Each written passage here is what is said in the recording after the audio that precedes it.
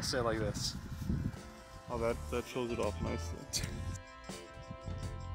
And last up, I've got these really cool ball holders. They clip onto your belt, make you look super cool, and for someone who takes a ton of mulligans like me, they also come with a 3-ball version. So, one negative thing for this, the belt clip is very fragile.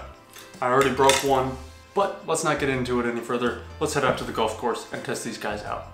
These clips have worked amazing. This clip has fallen off a couple times. These ball holders are so nice. Be a little bit careful with the clip because it's fragile, but it's always crazy to me how many cool things you can get for free online. Again, all the links are in the description.